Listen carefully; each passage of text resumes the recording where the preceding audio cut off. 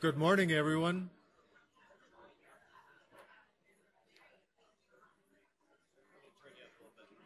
I really appreciate everybody coming today, and I know how much fun it is to visit because that's what I like to do. But we want to start on time so we can end on time so everybody can move on with their day. My name is Jeff Mason, and I am a graduate of University of Colorado Boulder from the last millennium, maybe like some of the rest of us here. And I'm on the board for the Denver area alumni. We're a 501c3 group. We take whatever funds we can gather after we've paid the bills for an event like this or our watch parties, and we use that as a donation, as a scholarship, or as the fund for scholarships that we give each spring to Denver area students who are already enrolled at CU. And so a turnout like this warms my heart, and I thank you all for being here. We started partnering with the CU Advocates, and our numbers have grown tremendously.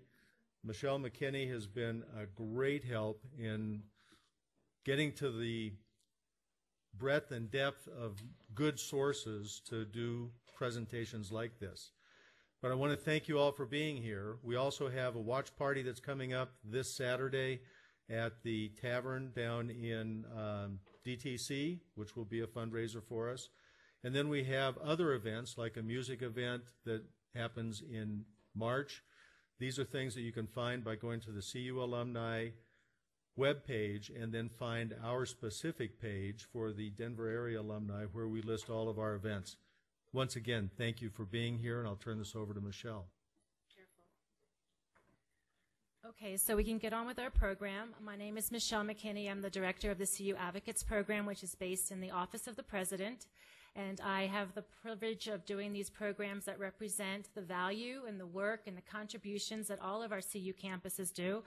The program for advocates is about 3 years old. We celebrated our third anniversary on October 7th, and we named our 2014 CU Advocate of the Year, who happens to be here, George Brammer. Will you please stand up? Congratulations again. We have monthly programs such as this, and all of our programs for the last 3 years have reached about 3,600 people around the state, and we're proud to partner with the alumni chapter and hope to partner with other alumni chapters with the CU campuses in the future. I'd like to welcome CU Regent Steve Bosley. Please stand up and say hello. Steve Bosley is an at-large regent. He's been elected, and he represents the entire state of Colorado. I also like to recognize CU Regent Emeritus Paul Schauer. Hello, Paul. And then we are very fortunate to have who many people call the First Lady of the University of Colorado, and that's Marcy Benson. As a director of an advocates program, she truly is a tireless advocate for the University of Colorado. She does have several passions that she's dedicated her resources, her time to, which is the Health and Wellness Center on the CU Anschutz Medical Campus and the Alzheimer's research that's being done at the Anschutz Medical Campus. She serves on so many boards, there are too many to list, but she is engaged with CU on as many levels as you can imagine. And her and her husband, Bruce Benson, who's the president, just so you know, they have co-chaired over $1 billion campaigns, the Beyond Boundaries campaign, which was in 1997, which was very successful.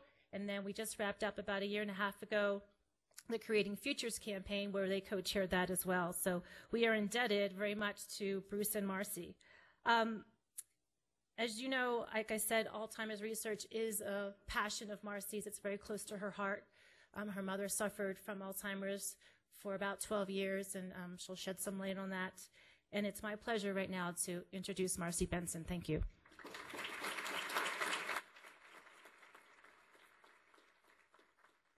I'm obviously shorter than her, that I can stand up straight and use this mic. Now, before I introduce the two people I'm going to talk about today, I just have to comment on Michelle. I know a lot of you know Michelle and know how great she is, but I just want Michelle and all of you to know that Bruce just thinks she's one of the best things that ever happened to CU. So feel very grateful that she is in charge of you, and we are delighted to have her with us. So let's clap. And now, before I introduce Hunt Potter, we have a very special guest with us today, Anna Newman. If you will come up here, please. And I also want to introduce her parents, because we want to give them some credit, too, who are sitting here. Wave so everybody knows who you are. Okay. All right. Anna is a senior at Kent, Denver, and she served as a research assistant in Hunt's lab at the Anschutz Medical Campus this summer. She's very interested in Alzheimer's because her grandmother suffers from Alzheimer's disease. She is also an intern at the Alzheimer's Association and the student board member for the Walk to End Alzheimer's. She has been inspired by Dr. Potter, as have lots of us, and she created and implemented the Memory Box Project with middle school students at Grayland to raise awareness in Alzheimer's disease research. Now, she raised more than $3,000, just incredible.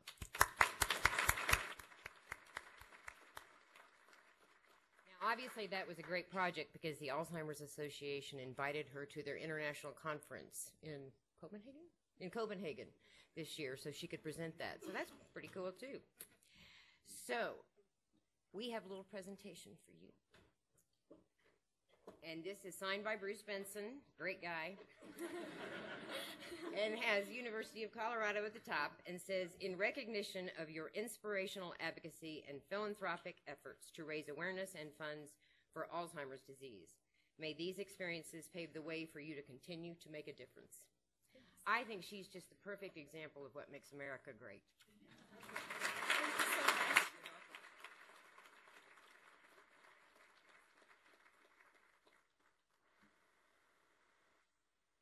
Thank you so much to Mrs. Benson for such a kind introduction. Approximately 5 million of our friends and family members in the U.S. are currently fighting Alzheimer's disease. And while that's a big number, I think that the individual stories from the people we're losing tell infinitely more. Since 2005, I've watched my grandmother lose her own battle against the disease, and I've watched it take its toll on my grandfather and on the rest of my family. As a child and a teenager, I didn't know how I could help until I met Dr. Huntington Potter. I met Dr. Potter when I was a sophomore in high school. I was worried about my grandmother, and I was eager to help in the fight against Alzheimer's disease. Dr. Potter was kind enough to allow me to tour his lab, and he suggested that I might try a high school trainee program in a CU Denver lab that summer. This past summer, I had the great honor of serving as a research assistant in Dr. Potter's own Alzheimer's and Down syndrome lab at the Anschutz Medical Campus. My weeks in the lab were transformative in enhancing my ability to understand and implement protocols and to gain an understanding of the experiments we were carrying out. For the first time, I felt like a real scientist, and I experienced firsthand how important and exacting research really is. I also know how funding for research is badly needed, and I am shocked to find that some of our most talented experts in the field are distracted by the need to raise money for research that benefits us all. I look forward to a day when renowned researchers such as Dr. Potter may spend their valuable time fighting disease rather than raising funds. Though the University of Colorado paid me as a research assistant, I am compelled to donate my earnings back to the CU Foundation for Dr. Potter's research. I hope that this might help in some small way by showing my gratitude for a truly invaluable experience. Perhaps this may serve as an example for others, that everyone needs to contribute to the funding for research. It is only through scientific research that we will bring about breakthroughs in the medical field. I would like to thank you, Dr. Potter, for not only dedicating your life to research, but for inspiring and mentoring young people like me.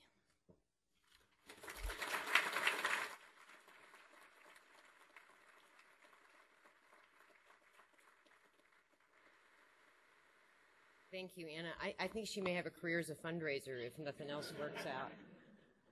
So I can't help adding, I hope all of you will remember what she said about helping contribute to this, whatever that amount might be. That would be wonderful for us. Now on to Dr. Huntington Potter, who I think many of you have heard before. Doing something wrong? Okay. The way I look at this is we have great faith in Hunt to get this disease cured. My mother died of the disease this year, so I am counting on him to hurry up, get this done before it gets anyone else in my family or yours. I heard somebody describe Hunt this week as the Peyton Manning of Alzheimer's researchers. I think that's the best description we could give. So without further ado, please welcome our esteemed researcher, Dr. Huntington Potter.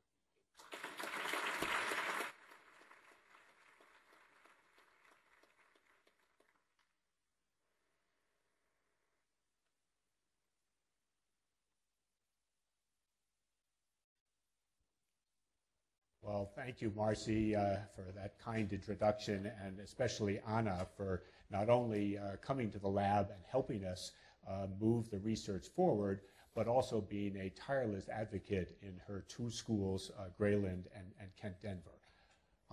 I would like to say that it won't be necessary for Anna to cure Alzheimer's disease because we're going to do it before she gets her Ph.D., but there's never an end to a problem like Alzheimer's disease. There will always have to do more research. So we'll see what happens over the next 10 years. So I also want to thank all of you for coming and spending your lunch hour to learn about what we're doing at University of Colorado to cure or at least understand and therefore develop treatments for Alzheimer's disease. And so what I'm going to try to do today is to give you an update on what we've been doing over the last 2 years since I came to the University of Colorado, and give you some hope for what we're going to be doing in the next number of years. So those of you who have heard me before, I promise that there will be lots of new stuff, even if you've forgotten the original stuff. And for those who haven't heard us, I think our story is quite compelling. So first, as Anna said, Alzheimer's disease is a catastrophe. It's a tsunami.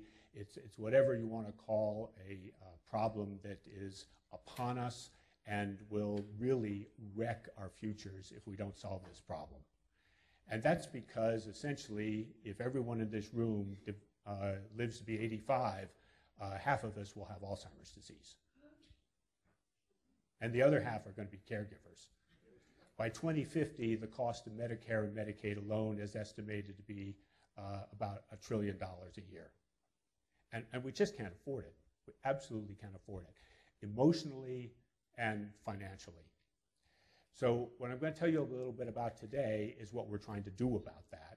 And of course, the implication is that we're all in this together, and of course, that means that we can all help solve the problem together. Scientists love to collaborate with other scientists and with the public, but we need you just as much as we need other scientists. And I'll tell you about how you can help a little bit later.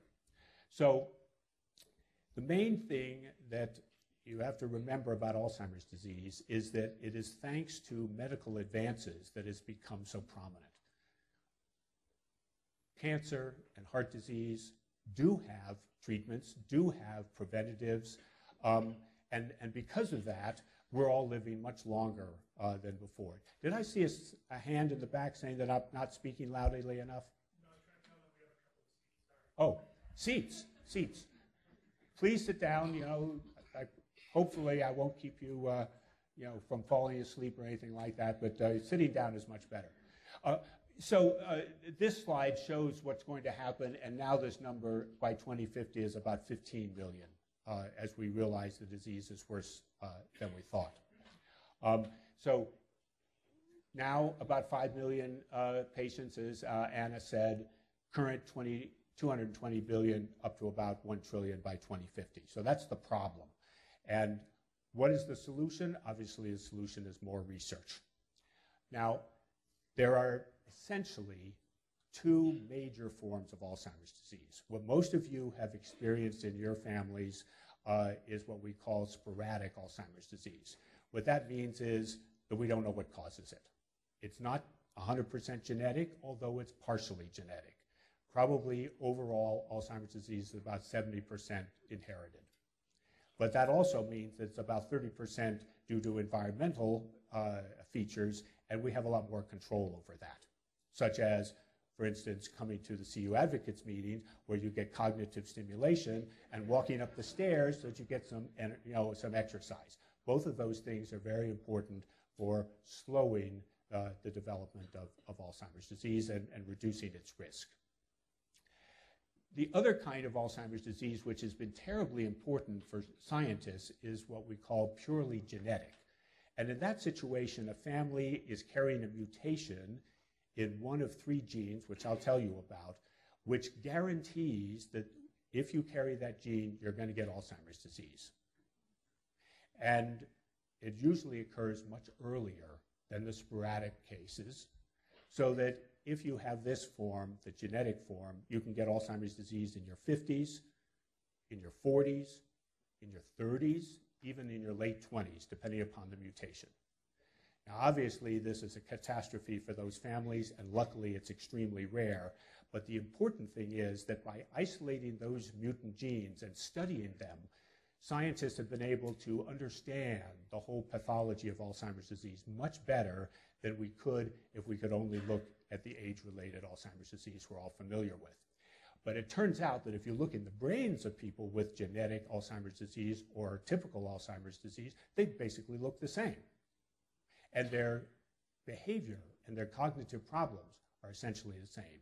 So they're essentially the same disease. And that's why it's so important to be able to study this form, to be able to get insights into this form. The final form is called Down syndrome. And one of the reasons I came to the University of Colorado to start an Alzheimer's Center here is because you already had the Linda Cernick Institute for Down Syndrome on the Anschutz campus. And I had been working for 20 years on the relationship between Down syndrome and Alzheimer's disease. The take-home lesson is that everyone who has Down syndrome develops the pathology in the brain of Alzheimer's disease by the time they're 30 years old. And you can see it beginning in the teenage years. And at least 50% of them get demented by the age of 50 or 60. So this is a very special human population that has challenges anyway, and then they get early onset Alzheimer's disease. But again, as we'll see, studying this special human population gives us insights into typical Alzheimer's disease that are going to be very valuable for developing new treatments. Okay, so what is Alzheimer's disease? Well, you all know what it is because you've met people, know people, heard of people who have Alzheimer's disease. But from a pathologist point of view, of course, you have to look at the brain. And this is essentially what a brain of a person with Alzheimer's disease looks like compared to a typical brain over here. You can see that the tissue has shrunken. The spaces, the sulci, in between the folds of tissue have gotten bigger. So the total brain mass has gone down, and the reason is because this brain has fewer neurons and fewer neuronal processes and connections between neurons. So they're not only fewer neurons, but the neurons that are there don't talk to each other that well. And that leads to the cognitive problems that we all recognize in the clinic as Alzheimer's disease. If this was all we had, we wouldn't have very much. But the key discovery was Alzheimer in 1907 used a very special new stain that allowed him to recognize these deposits called amyloid deposits or amyloid plaques, and these abnormal neurons which have neurofibrillary tangles in them. Now, what this means in lay language is that certain proteins that are perfectly normal proteins have changed in a way that they aggregate together and make these Brillo pads called neuritic plaques or amyloid plaques and deposit inside neurons, such as this one, and kill them. That alone said that Alzheimer's disease was different than anything that had been seen before. And although Alzheimer didn't name it after himself, that was the head of his institute that wanted to raise funds, then we now call it Alzheimer's disease. And that's essentially what it was for 70, 80 years. It wasn't until 1984 that the modern molecular approach to Alzheimer's disease was made possible by Glenner and Wong, who discovered the major component of this amyloid deposit.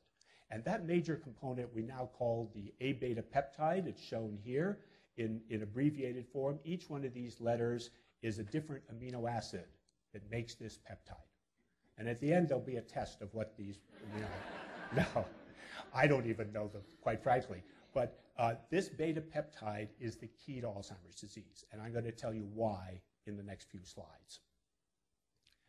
the first hint that it was important was the finding of a mutation in this family from Sweden. The mutation that gives this family inherited Alzheimer's disease is in the gene that makes that beta peptide. That's what's mutant. And every person in this family who inherits that mutant gene gets Alzheimer's disease. Since you have 2 copies of the gene, 50% of the children in every generation get Alzheimer's disease. So that meant that this peptide and its gene were key to this disease in this family. Now, the other thing that was discovered at this time was that this gene, the amyloid precursor protein gene, is on chromosome 21. And now things began to make a little sense, because people with Down syndrome, of course, have 3 copies of chromosome 21 instead of only 2 like everybody else has. And that means they have 3 copies of the APP gene, and they make more A beta peptide. That's why it deposits early. That's why they get Alzheimer's disease early. So that all made good sense, and it started us on the road to understanding how to try to reverse this problem. Now, the first step you're going to have to do in order to study Alzheimer's disease is to develop an animal model. Now, the only animals that I know of that naturally get anything like Alzheimer's disease are monkeys, who are not only expensive but potentially ethically challenged in terms of using many of them to study Alzheimer's disease, and polar bears, which I really don't think we want large numbers of polar bears in the lab. Mice and rats, which are our normal experimental animal in the lab, don't get Alzheimer's disease. But we can take this gene that's mutant in this family and put it into a mouse. And then that mouse gets Alzheimer's disease, and the mouse's children get Alzheimer's disease, and now we have a way to study this disorder and develop new treatments. So how do you tell whether a mouse has Alzheimer's disease? Well, of course, they get plaques in the brain, and that's good, but they also have confusion in water mazes, such as this one.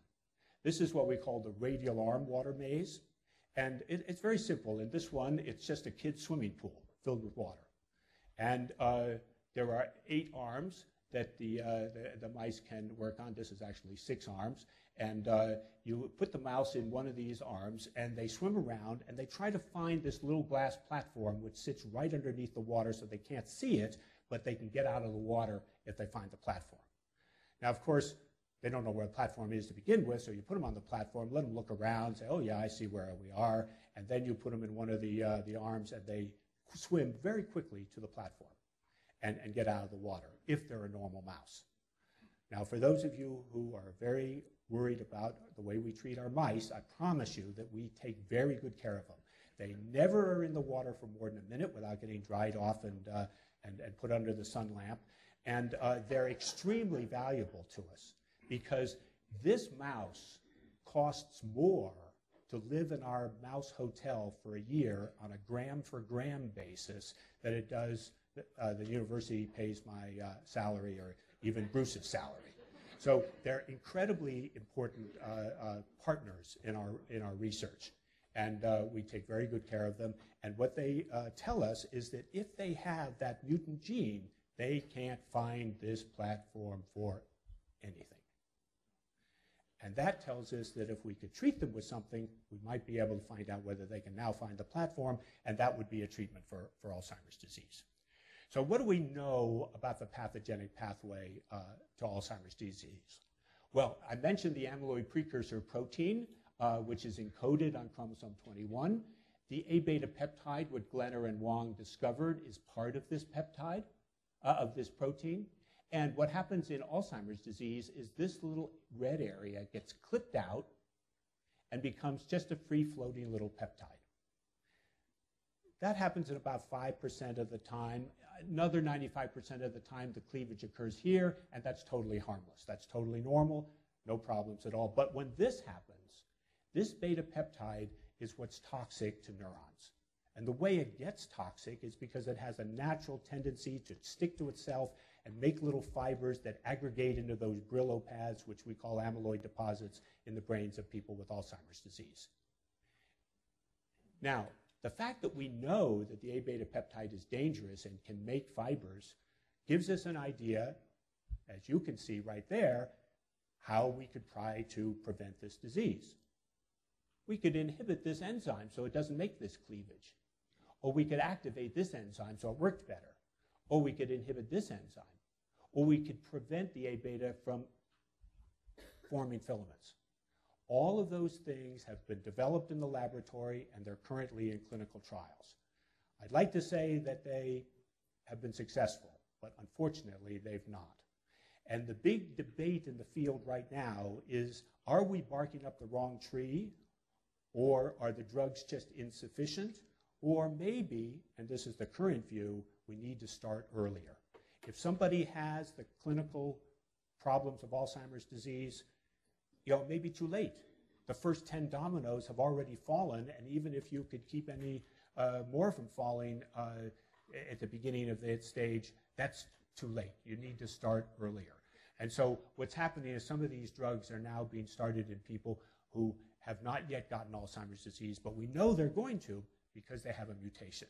And we'll see what happens with that. Now, I mentioned that people with Down syndrome all get Alzheimer's disease. And some of you have heard me talk before, know that we've been studying a special group of people who almost never get Alzheimer's disease. And that's people with rheumatoid arthritis. So, it's not great to have rheumatoid arthritis, but it does seem to protect people from developing Alzheimer's disease. Now, the people who discovered that a number of years ago assumed that the reason why people with rheumatoid arthritis don't get Alzheimer's disease is because they take a lot of drugs for their pain and their inflammation. And we knew from our work, and other people confirmed this, that Alzheimer's disease involves inflammation. If you don't have inflammation in the brain, you probably wouldn't develop Alzheimer's disease no matter how much A-beta peptide you had. So big clinical trials were started with various kinds of anti-inflammatory drugs, and they totally failed to make people with Alzheimer's disease better or slow the course of the disease. So then they said, well, why don't we start earlier? We'll start with mild cognitively impaired people, and they started a big clinical trial with those people, and they had to stop it early because they got worse faster instead of less fast. So that's a bummer. It's a good idea, made logical sense, seemed to be supported by some mouse work, but it didn't work in people. So we took a slightly different view, and that was maybe there's something secreted during rheumatoid arthritis into the blood that is moving around the body and finally gets into the brain and protects them from Alzheimer's disease.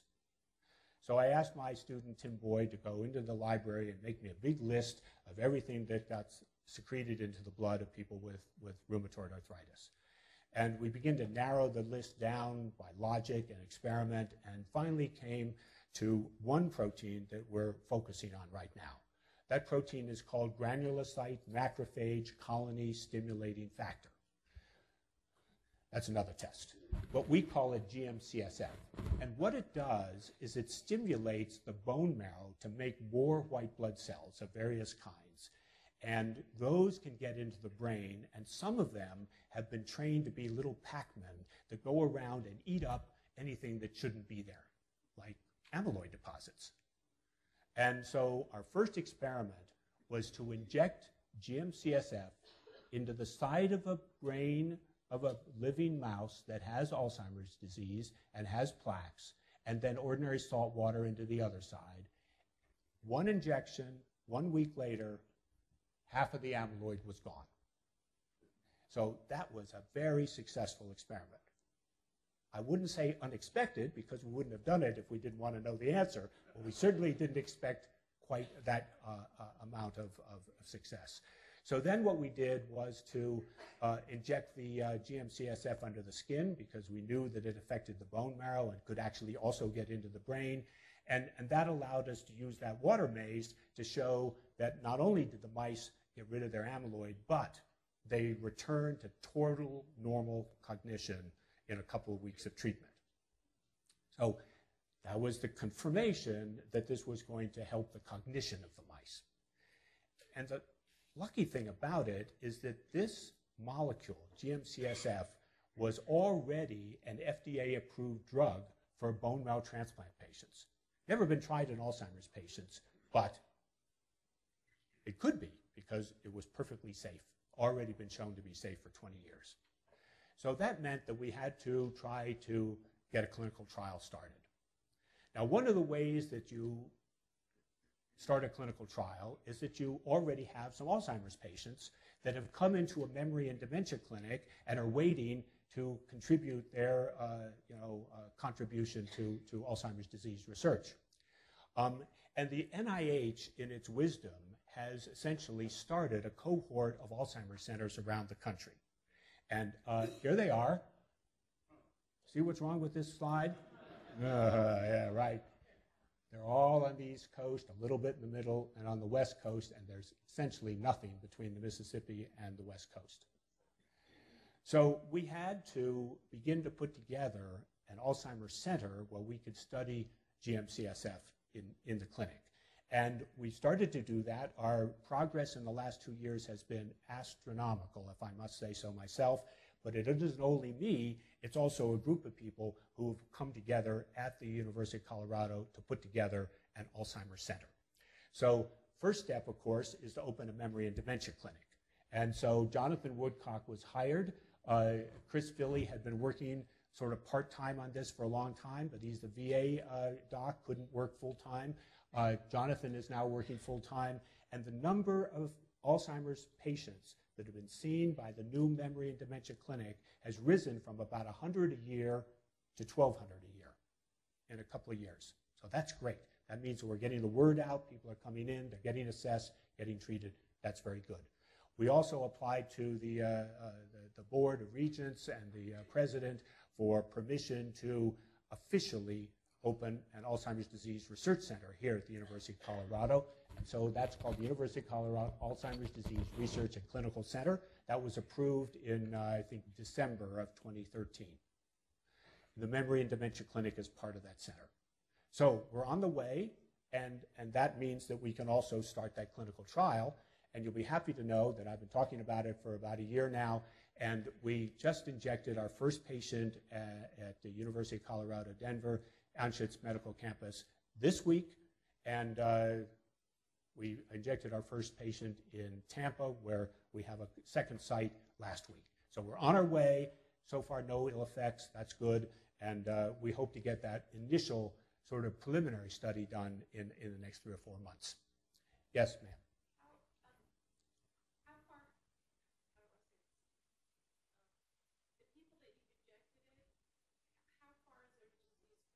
Okay, very good question. I'll repeat any. Yeah, I should say that, please feel free to interrupt and ask questions as we go along. If you have a question, it's very likely somebody next to you has the same question, too embarrassed to ask. So go ahead and ask questions, fine. So the question is, how far along are people who are being treated now in this study? They're what we call mild to moderate, and the reason for that is that if they're too far gone, then we can't tell whether the drug might be making them worse, like the anti-inflammatory drugs did. So we need to know that.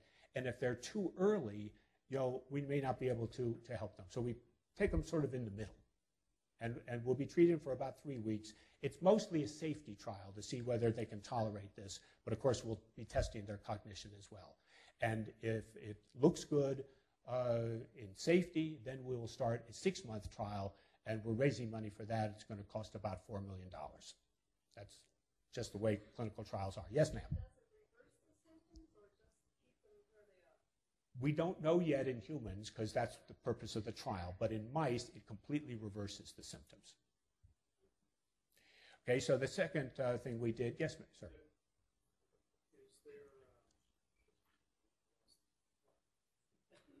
It'll come back to you, I promise. Yes, sir. They get it under the skin. So it's a molecule that goes into the circulation, it gets to the bone marrow and stimulates the production of new white cells, and it also can get into the brain. Okay? So I mentioned that we had started an Alzheimer's Disease Research and Clinical Center at the University of Colorado, and that's great. But all of the rest of the centers that I put on that map have been approved by the National Institute on Aging in Washington. And we would like to have our center approved that way also.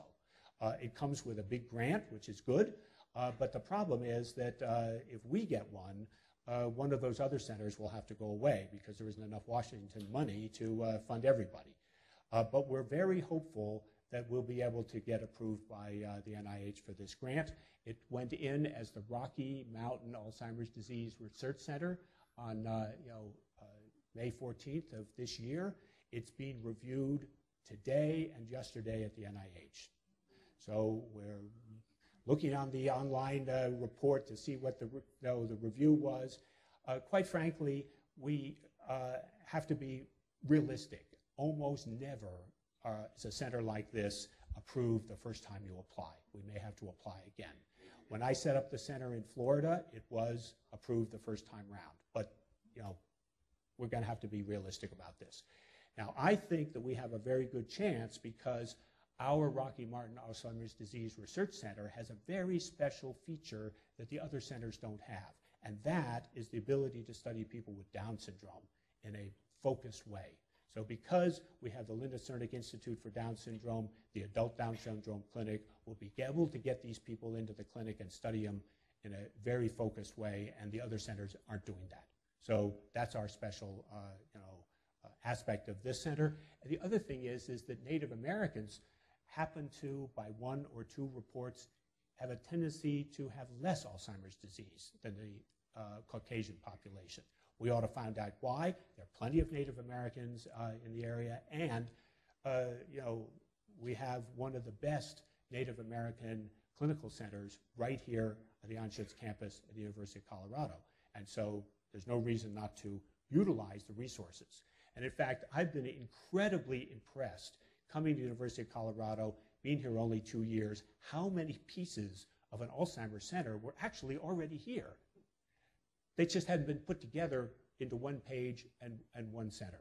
And that was very gratifying because it reduces the amount of work we had to do in terms of new recruitments and getting people trained and everything like that. So we're up and running thanks to the work of people like Jonathan.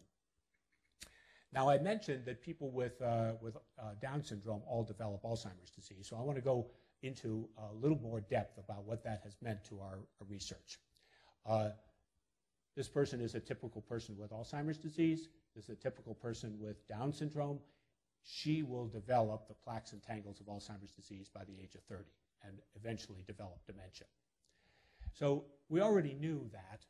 But what we came up with was another idea which turned out to be very interesting, and that is that maybe trisomy 21 or 3 copies of chromosome 21 causes Alzheimer's disease in this person, and what if it also helped make this person get Alzheimer's disease? Now, all of us are born with 2 copies of every chromosome, but every time our cells divide, they have the potential to make mistakes. And so maybe the idea was, this person has been unlucky enough to make mistakes often enough during their life that they accumulate cells with the wrong numbers of chromosomes. Now, we already know that 3 copies of chromosome 21 is relatively harmless. I mean, people with Down syndrome live perfectly happy lives. It can live to be 60 years old now, so it can't be too damaging to have 3 copies of chromosome 21. So maybe they accumulate in people like this. And so we asked, how many chromosome 21s do people with Alzheimer's disease have compared to people without Alzheimer's disease? And the way you do that is you make a karyotype spread like this, and you stain the chromosomes purple, and you start counting 1, 2, 3, 4, 5, 6, 7, 8. You can see that they're all different shapes and sizes, and this one is probably chromosome 21. So we just count how many there are. The other thing you can do, which is a lot easier, is shown over here, where there's a little probe that is fluorescent in the microscope, lights up number chromosome 21, and you get 2 spots if it's from a typical person, and 3 spots if it's from somebody with Down syndrome. And we just then looked at people with Alzheimer's disease. And it turns out that the skin cells of people with Alzheimer's disease at all kinds, both the familial kind, APP mutations, etc., have cells with 3 copies of chromosome 21 compared to people without Alzheimer's disease. And around the world, people began to look, and they found that this was true in every tissue they looked at, including, and this is work from Europe, the brain, and you can see that brain cells in a person with Alzheimer's disease are about 10% trisomy 21. So a person with Alzheimer's disease is really a mosaic Down syndrome. It's just they weren't born that way. They developed it over time. And that tells us something about what's going wrong. Yes, ma'am?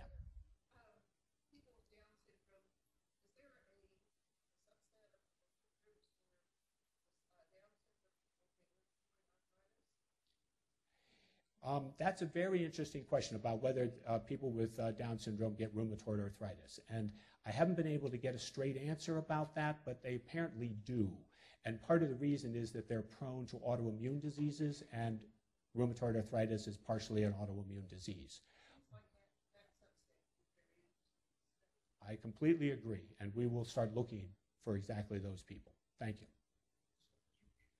Right. So now, you have a discovery. The question is, why is it happening? Why is that person with Alzheimer's disease developing cells that have 3 copies of chromosome 21? Well, of course, in order to understand that, you have to understand mitosis. So this is the hardest slide of the evening or afternoon. This is typical mitosis. Here's a cell. The chromosomes are all in the nucleus and sort of floating around. And when the cell wants to divide, the first thing it does is duplicate all the chromosomes. So instead of having 2 copies of each chromosome, you've got 4 copies, and you want to eventually give them to the 2 daughter cells. That's called female chauvinism. They're called daughter cells. I don't know why. So these daughter cells have to get an equal number of each of the chromosomes. And so the way they do that is that the cell starts lining all the chromosomes up in the middle, and it has these little fibers in green that are intended to move these chromosomes to the 2 sides of this cell and eventually form a dumbbell cell and eventually 2 cells. So it's very important that these chromosomes line up properly and that there are little motors that actually move them to each side of the cell. So there's a little sort of mechanism going on. That's called mitosis. And so we asked, what happens when you add A beta peptide to a cell that's dividing? And there's a special way to do that so that you can take pictures. And I'm sorry, it's a little bit dark, but this is a mitosis that is normal. It's not being treated with A beta. You can see the DNA is blue, and those fibers we call microtubules, which are going to pull the DNA apart into the 2 sides of the cell, they're in red. And this is a mitotic spindle that has been treated with A beta. And so we have a little movie here which will tell you what happens. You can see that the DNA is beginning to spread. But here, the DNA is being squirted out to the side and is all in the wrong places. So let's look at a different slide like that. Same thing. This is a perfectly normal spindle to begin with, and now you treat it with A beta, and the DNA goes in all directions. This is a terrible thing to do because it means that the DNA is not going to get segregated to the daughter cells correctly, and they're all going to get the wrong number of chromosomes. So we now know the mechanism by which Alzheimer's patients develop the wrong number of chromosomes in some of their cells, and we're trying to develop new treatments based on that. We've got a hint, but it's only a hint at the moment. So that's how basic science starts with an idea, tries to test the idea, then goes into the mice, then goes into the rats, and eventually we get a drug. Now, I mentioned that Alzheimer's disease is only about 70% inherited, and that 30% of it is due to environment in one way or another, and that exercise and cognitive stimulation is important parts of the environment that you can manipulate.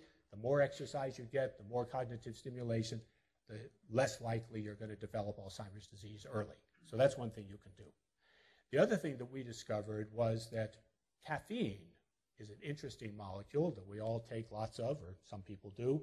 And it turns out that people with Alzheimer's disease tend to drink much less coffee and take more of other things than people without Alzheimer's disease. And in fact, if you ask retrospectively, you find out that if people in middle age were drinking 3 to 5 cups of coffee a day, they're about a 60% reduced risk of developing Alzheimer's disease. So that's interesting. Yeah. But it it could be that the people who drink 3 to 5 cups of coffee a day are the ones who are CEOs and high-priced and high-tension lawyers and doctors, and they need 3 to 5 cups of coffee a day. But what's protecting them from Alzheimer's disease is the fact that they are cognitively stimulated all the time. So we had to do an experiment to find out what would happen if we added caffeine to the mice that we have that have Alzheimer's disease. So we did several experiments, and here's one of them. If you measure the amount of A-beta peptide in the cells that have been treated, in the mice that have been treated with caffeine, there's much less A-beta peptide in the mice that have been treated. So that's an active thing. They're not cognitively stimulated. They're not CEOs. They've just taken caffeine. And if you do it in cells in culture, it depends upon how much caffeine you add, but the amount of A-beta can go down and down and down with more caffeine added to the cells. And the mice that are treated with caffeine have no trouble finding their way around that maze.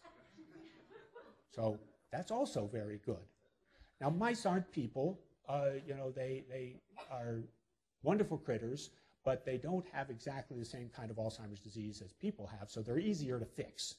But there is an interesting hint that we just discovered and published last year, which is that if you measure the caffeine levels in the blood of people who've come into the clinic, they are divided into people who are normal, people who have mild cognitive impairment, and people who have Alzheimer's disease. And what we found was that people who are normal have about 1,500 nanograms per mil of caffeine, maybe almost 2,000. People with Alzheimer's disease have less than half of that. But the most interesting thing is that if you bring the people in on day 0 and then you assay them 3 years later for their cognitive abilities, you find that the caffeine level predicts who's going to decline to Alzheimer's disease. So if you have mild cognitive impairment or are normal and you have this amount of caffeine in your blood, then you're going to stay that way. Even if you have mild cognitive impairment, if you've got enough caffeine in your blood, you're going to stay that way. You don't decline.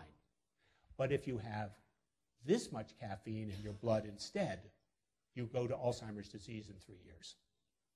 So again, we have to be careful. Maybe these people have lost their taste buds and their olfactory neurons, and they can't detect the caffeine, the coffee as much. They don't like it as much, and so they don't drink as much. But for one reason or another, these people have less caffeine. So we're going to start a clinical trial. It's being planned now to try to introduce caffeine into people who normally don't drink it, see if they can be protected from developing dementia from mild cognitive impairment. Yes, ma'am? Yes. They don't have to drink coffee. We will give them a pill or a patch. There are caffeine patches. You could imagine how those could be misused. But, yes?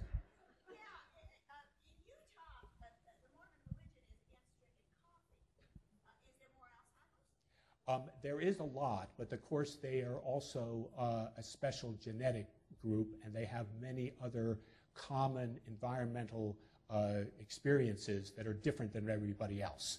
So it's not really possible to tell because they also don't drink and they get lots of exercise. So it's a little hard to compare them.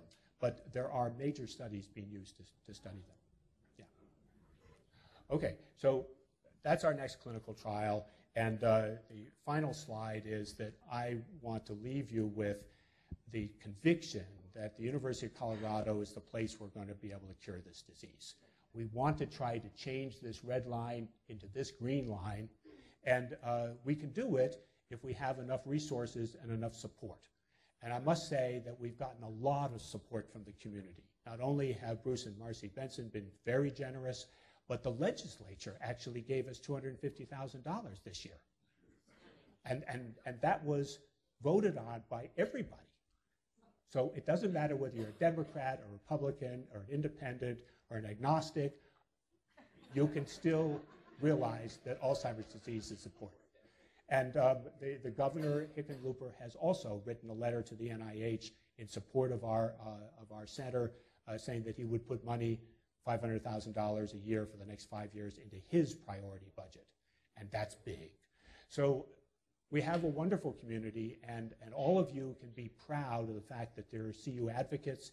If you drive by Anschutz Medical Campus or you fly over it coming into DIA, you can look down and say, that's where we, not they, but that's where we are trying to get the cure for Alzheimer's disease, because we can't do it without you. We need patients, we need supporters, we need political help, and we're all in this together, so we can solve it together. And thank you very much.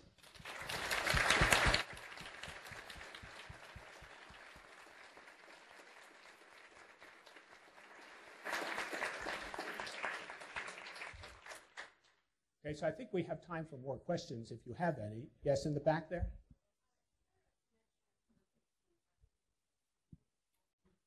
Okay, the question is, what's the relationship between Parkinson's disease and Alzheimer's disease? They really are two different ways to attack the brain, and the mechanisms are quite different. But most people with Parkinson's disease in their later stages do have some Alzheimer's disease as well. And so it's actually tricky to develop a clinical trial that is pure Alzheimer's and pure Parkinson's disease to try to compare them. So it's a good question, but as far as we know, for instance, the A-beta peptide has no contributory, and no contribution to Parkinson's disease. Yes, sir. Comment on the relationship between mild cognitive impairment and dementia? Oh, yes. Okay, so the question is, what's the difference between dementia, mild cognitive impairment, and Alzheimer's disease? So dementia is a clinical syndrome which is the big umbrella. That is where the person is confused with respect to where they are, what time of day it is, what even what week it is, or what season it is, and they have very serious short-term memory problems. So they would be considered demented if they are having those kinds of features sufficient that it interferes with their daily life. Mild cognitive impairment is a lesser version of that. Their daily life is not particularly affected, but when you get them into the laboratory and you ask them questions in the right kind of way, you can see that they have memory problems. Okay, so those are clinical descriptors. Alzheimer's disease is the mechanism by which you can get mild cognitive impairment or dementia. In the elderly, about 70% of mild cognitive impairment or dementia is caused by Alzheimer's disease. But it could be caused by other mechanisms, such as Parkinson's disease, such as mad cow disease, such as Wernicke-Korsakoff syndrome from being an alcoholic for decades. But as I say, mostly in the elderly, it's Alzheimer's disease. Yeah. Yes, ma'am. What about vascular dementia and its relationship to Alzheimer's? Okay. So the question is, what about vascular dementia? Vascular dementia causes many of the same symptoms as Alzheimer's disease. A good neurologist, and I'm just a Ph.D. lab, rat kind of guy, then you can tell the difference between, vascular dementia and Alzheimer's disease. And what happens in vascular dementia is that you essentially get atherosclerosis in the vessels of the brain. You get leakage of the blood into the brain, so you can get little strokes, and those kill nerve cells, and you eventually get the same kind of cell death dementia. It is highly related to Alzheimer's disease, just as Parkinson's is, in the sense that very few people with Alzheimer's disease don't have any vascular dementia. And very few people with mostly vascular dementia have no plaques and tangles. So again, in clinical trials, it's important to distinguish between them. But we've found something very interesting, which I didn't have time to talk about today, and that is that cholesterol has the same kind of effect on cells that A-beta does. It causes them to missegregate their chromosomes. And what that means is that the atherosclerotic plaques, which have aneuploid cells in them, might have been generated by the excess A-beta in the person with Alzheimer's disease. So that means that the vascular dementia and Alzheimer's disease connection may be not just bad luck as you get old, but there may be a mechanistic relationship, and we're looking into that. Thank you. Yes, ma'am.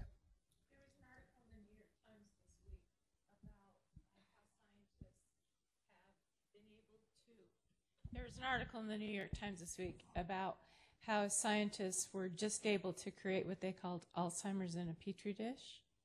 And so they're reproducing brain cells. Right. Yeah. Okay, so the question is this a great breakthrough? And the answer is yes. In fact, one of my former students is the lead author on that, Rudy Tanzi. Nice.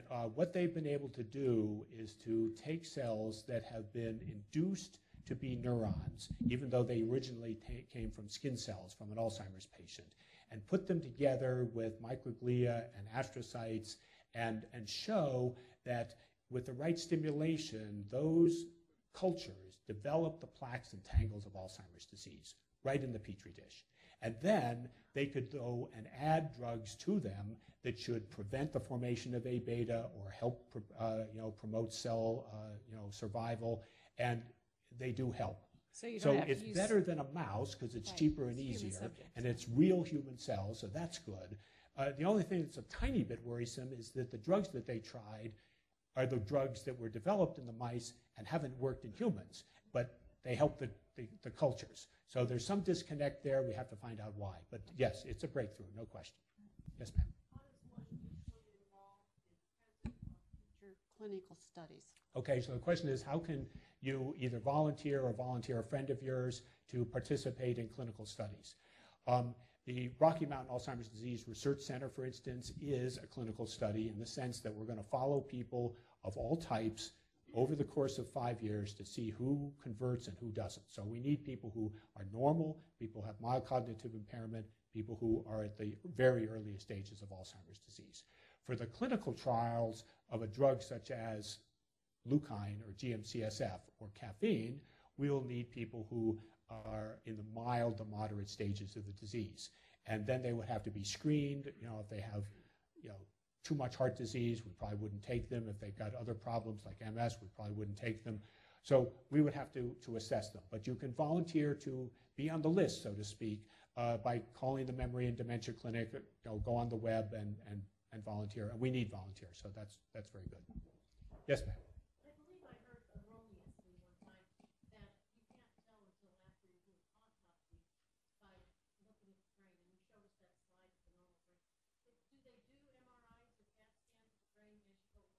Okay, so the question is, formerly, Alzheimer's disease was said to be undiagnosable until autopsy and death. And when you heard that, that was correct at that time. But thanks to the fact that our cognitive assessment tools have gotten better and that we have the imaging capability, MRI and PET imaging, MRI can tell whether the brain is shrunk. PET imaging can actually see the plaques and soon be able to see the tangles in real time in a living individual. Then we can be much, much surer. And a good clinical center can take somebody with mild cognitive impairment and predict whether they have Alzheimer's disease about 90 or 95% of the time. And that was not true before. A person out in the community who's a dedicated family doc or even a neurologist but without special training for Alzheimer's disease, they might be right 60% of the time. So it depends upon who you see. Yeah. Yes, ma'am. Yeah, you. Are caffeine pills on the market now? Sure. I don't want to say that I'm promoting a particular brand, but when I was in school, before they had all these other fancy things, we took no-dose. Now, the thing is that I don't recommend you go rushing off and taking a lot of no-dose because it does have gastrointestinal side effects, and some people who have heart problems can have increased heart problems, but a normal person normally doesn't have that reaction. So let us do the experiment first to see if it really helps, and then we'll get back to you. Yes, ma'am. So it's recently been proposed that the lymphatic system, its malfunction may lead to Alzheimer's pathology. So I'm just wondering if you've researched that and what your opinion is. Okay, so the question is, what about the lymphatic system? Is it defective in Alzheimer's disease? And there are two aspects of that question. One is the lymphatic system that is involved in the immune system, and the other is the drainage of the CSF from the brain. And there was a big study about 15 years ago that tried to essentially drain the brain faster or better in people with Alzheimer's disease, and it didn't work. So at least that simple idea is probably not right. But it's a complex interaction between the fluid of the brain and the tissue of the brain. And one of the things that is curious about people with Alzheimer's disease is that when you take a CSF tap from their spine, the amount of A beta peptide rises in the very earliest parts of the disease and then drops. And the reason it drops is because it's all stuck in the brain. It can't get out. Okay? So one of the questions is, could we help it get out a little bit better? Now, the immune system has also been proposed as a way to attack Alzheimer's disease, and IVIG, intravenous immunoglobulin, is a treatment for autoimmune diseases that works for them. It's been tried in people with Alzheimer's disease. It was a total failure. So great ideas, very logical, just so far hasn't worked. Thanks. Yeah. People want to donate to your research. How do they do so? Cindy Cohagen is here, and she represents the CU Foundation. And so all you have to do is talk to her and designate it for Alzheimer's research. But can I also add that there are envelopes on every table if you would like to write a check. That's even better. And we will be at the front table outside the door to collect them if you wish to donate to his research. Right, and tell your rich Uncle Harry, too. Yes, sir. Have you taken a look at the promise of young blood transfusion? Yes. So the question is, if you take blood from a young mouse and transfuse it into an old mouse, can you reduce some of the effects of Alzheimer's disease? We have done that experiment, but not with young and old, but with a mouse that was genetically predetermined to get Alzheimer's disease and a mouse that wasn't. And yes, it increases the speed with which the second mouse gets Alzheimer's disease, and the first mouse gets a little bit better. We don't know whether this is realistically going to be an effective treatment, but some people are beginning to look at young blood to ask what are the molecules that are important about converting an old mouse to a new, younger mouse. And the best results that I know about so far have been on the heart. The heart is improved by doing that kind of fusion. The way they do it is what we call a parabiosed mouse. So you take two mice and you basically suture them together with sutures. So surgically you connect them together like Siamese twins. They live the rest of their life that way. They're perfectly happy. But if one of them is young, one of them is old, or one of them is a genetic mutation, one of them isn't, the blood is shared between them, and you can learn a lot that way. Yeah, but we don't yet know. Yes, sir. First of all, thank you. I'm curious, if there's a history in one's family of genetic predisposition to Alzheimer's, in rare cases people start early, do you advise genetic testing? Does treatment vary? Okay. So the question is, if you have a family history of Alzheimer's disease, what do we recommend? And the answer is it depends upon how the family history presents. If the people are getting Alzheimer's disease in their 50s or 40s or younger, then it could be one of these mutations, in which case a genetic test will tell somebody who's younger whether they have the mutation or not. And they may wish to know that, and they may not wish to know that. The more that we look at the genetics of Alzheimer's disease, the more confusing it gets. But there is one thing to take home, and that is that there are 3 forms of the ApoE gene, ApoE2, 3, and 4. I don't know what happened to ApoE1, but anyway, there are 2, 3, and 4. And if you inherit an ApoE4 form of that gene, you remember from the slide that I showed you about the pathogenic pathway, what ApoE does is it's a catalyst that converts A beta peptide into those fibers. And without that catalyst, the A beta peptide would be totally harmless. So this ApoE4 protein confers about a 3-fold increased risk if you inherit 1 copy. If you inherit 2 copies, it's about a 10 or 12-fold increased risk. And that affects maybe 10% of the population or less. So you could be tested for ApoE, and people ask whether they should be or not. And I tell them, I don't know my ApoE status. I've been offered it. People have done it for free for other people in the lab. I say no. And the reason is because I want to be able to stand up in front of you and say, I don't know my ApoE4 status, and I don't recommend you get it either. Why? Because it's not going to change your life. It's not going to change your approach, really, because there's no treatment for Alzheimer's disease yet. So it's helpful for a clinician to be able to be sure that you have Alzheimer's disease and not something else, but if you don't have symptoms, it's not worth it. Now, there was a very interesting study in which they took people who were at risk for Alzheimer's disease because they had family members. They divided them into two. They did the genetic test for ApoE on all of them, but they only told half of them what the results were. And then they followed them over the next 6 months or a year. And in contrast to what the researchers were worried about, which is the people who knew their ApoE status would get depressed, go off with a new girlfriend, run around the world, quit their job. No, nothing like that happened. They only started paying closer attention to their health. They went out and joined an exercise club. They cut down their cholesterol. They cut down on their smoking and everything else. So they actually benefited from knowing because they were at higher risk, and they did all these wonderful environmental things to make them better. So that sort of changed my mind a little bit about whether it's worthwhile knowing.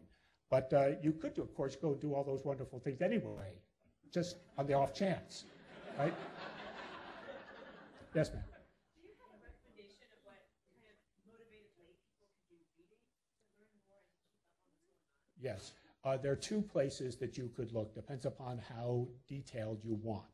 Alzforum.org, ALZFORUM, is a website for scientists. And you can get all the latest papers out there, and there will be discussions and interviews with people. It's really a great site. And then, of course, the Alzheimer's Association, with which we work very closely, has a wonderful website, not only about information about Alzheimer's disease, but they have a trialmatch.org, part of the website that allows people to sign up and know what clinical trials for Alzheimer's disease are being carried out in their area. So if you have somebody in Chicago, just go on the website and they can find out what's going on there. And they also have information about what support services that the Alzheimer's Association provides to help families deal with Alzheimer's disease. Because it's, it may be very hard for the Alzheimer's person at the beginning, but then after a while, they don't mind so much, but the family has really got a problem. So it's a site that can help you with that, and I recommend it very highly. Yeah. Yes, ma'am. Rheumatoid arthritis folks, if you could get a genetic history of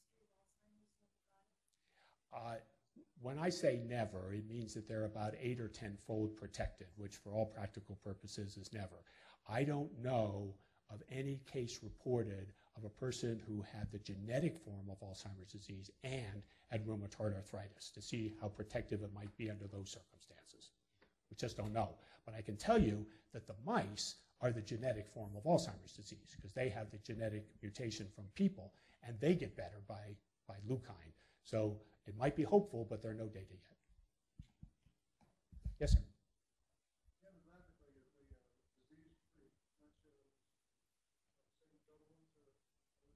Okay, the question is, demographically, is the disease a special disease that affects certain groups, either because of their genetics or their environment, and protects other groups, or is it an equal opportunity killer?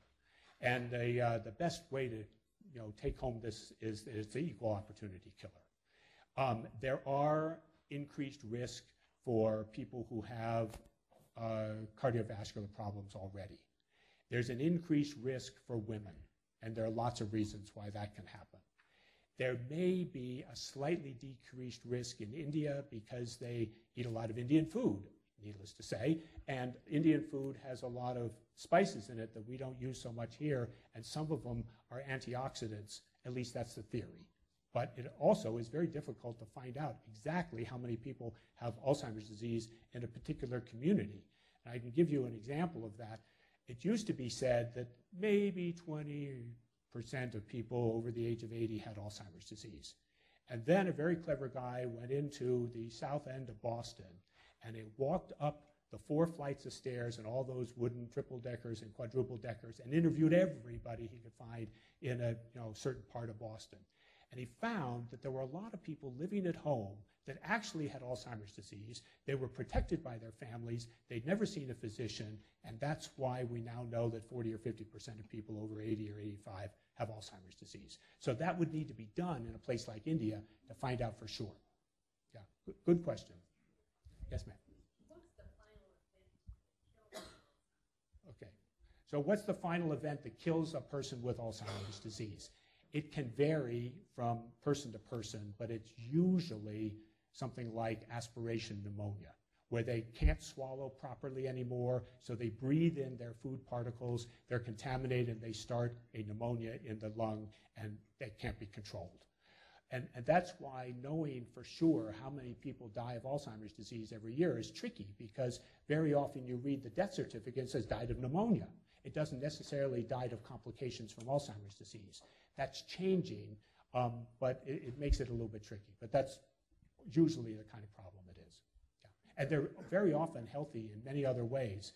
One of the things I didn't get into today is that people with Down syndrome almost never get solid tumors. Almost never. And people with Alzheimer's disease are much reduced in risk for solid tumors. We think we know why, and we're going to look into that, but that's a sort of side benefit of being part of a university, because I can just walk across the street to the cancer center and set up a collaboration to test this idea, and that's what we're doing. Yes. Just in terms of fundraising, I know the Alzheimer's Association raised $1 million a couple weeks ago. Is there a percentage that goes directly to your center, or what's the relationship? Okay, very good question. The answer is 0. The Alzheimer's Association is a national, international group, and when you support the Alzheimer's Association, you support local outreach efforts, education, and that kind of thing within the local area. But all research dollars to the Alzheimer's Association go to Chicago, and they go into a grant program which people apply for from all over the country. I'm not against that system, but one of the problems about a peer-reviewed grant program is that really novel things tend not to get funded, because they can only support about 10% of the applications, and naturally they're going to tend to support, the scientists themselves are going to decide to support the ones that are much more sure to give a positive result in a couple of years. And so that's the weakness. It also means that you can't support your favorite university, University of Colorado, because it's going to go to Chicago.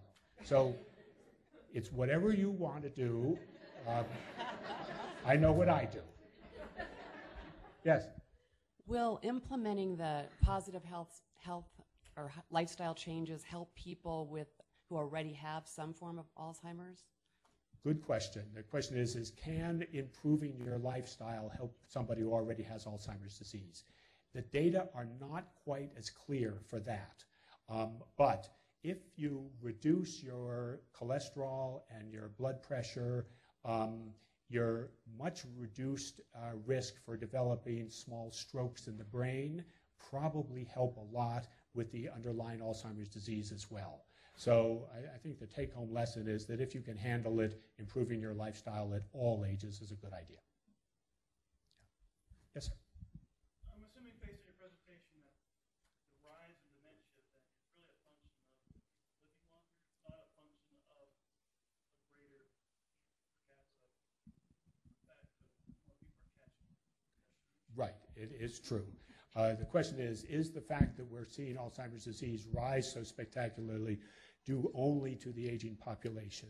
And the answer is yes, with the only slight caveat that it's become recognized so much more now that people diagnose it correctly more often, instead of just saying, oh, it's just Alzheimer's disease and not something to worry about.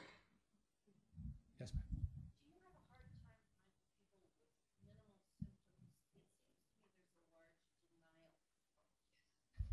Yes. So the question is it difficult to get people with mild cognitive impairment to come into the clinic and participate in clinical trials? And the answer is yes and no. We're certainly not seeing as many as are out there, but the ones that volunteer are sufficient for our needs right now. But the denial, which you were referring to, is absolutely true. And there are people with Alzheimer's disease who do not want the word Alzheimer mentioned in their presence. And furthermore, it's not them who put the keys in the refrigerator or can't find their car. Somebody moved it, somebody else did it. It's always somebody else. And so when somebody comes up to me and says, I'm beginning to lose my memory, and do I have Alzheimer's disease? And I say, well, of course, we can't tell without you coming into the clinic. But in general, if you think you have problems, you're much less likely to have Alzheimer's disease than if you think you have no problems and your family are the ones who think you have problems. Yes, sir.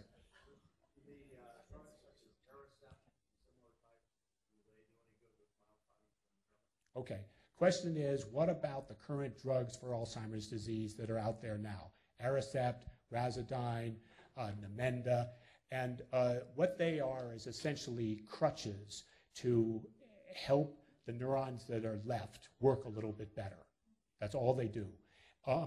They help in very specific ways, and what they do is essentially reduce the decline of somebody with Alzheimer's disease to a slower slope than it would otherwise be. Yes, people with mild cognitive impairment have had their slopes reduced as well. But the problem with it is that it doesn't really attack the disease at its root. And that's why we need to move beyond them. Yeah, good question. Okay, I think I've worn everybody out. We have one more question. I don't want to send anybody away, and I will hang around afterwards if you have other questions. Yeah. My question is, do stem cells play any part in your research at all? Okay, so the question is, what about stem cells? So there are basically two kinds of stem cells that we're working with now. We are not working with, but are being worked on in various laboratories. One is what we call embryonic stem cells, and those are the cells that have got a lot of ethical concerns because there are some lines that have already been developed that has been approved for funding by the NIH, and that's because they're already there, so there's no point throwing them out. Then there are the embryonic stem cells that come from donated embryos where the people say, yeah, you can use it, it's fine. But the NIH cannot fund research on those. But private donors can fund research on those. And then there's a very interesting type of stem cell, which is called induced pluripotent stem cells. And they just come from any cell, your skin cells, for instance, your fibroblasts. And what they do is they treat them in very special ways to basically say, you should forget where you are, you should forget you're a fibroblast, you should forget that you've been living in a person for the last 30 years, you should just pretend that you're an embryonic stem cell. And you can fool these cells into doing exactly that, and then you can grow them from a very specific person into neurons or glia or muscle, and those cells are very interesting with respect to developing, treatments. Do I think that stem cells are going to cure Alzheimer's disease? No. And the reason for that is that it's a disease that affects large parts of the brain, and a lot of cells have died. And to get a neuron like stem cell to go in and make all the right connections and to know what it's doing in the midst of this catastrophe is, I think, going to be hard. So we're not focusing on that direction. Yeah. Well, thank you, Dr. Potter, very much. You were excellent, as always.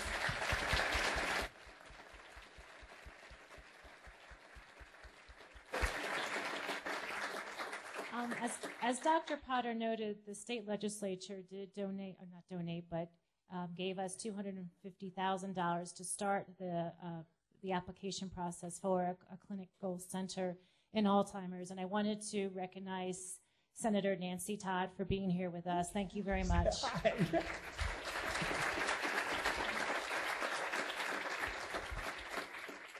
And if you want to be part of the fight at the CU Anschutz campus for Alzheimer's, please, you do have these envelopes, and we do have someone outside who'd be willing to either answer questions, you'll be there, and tell you a little bit more. But thank you so much for being here. It was an outstanding crowd. Thanks for your questions. I hope to see you at another event. Thanks.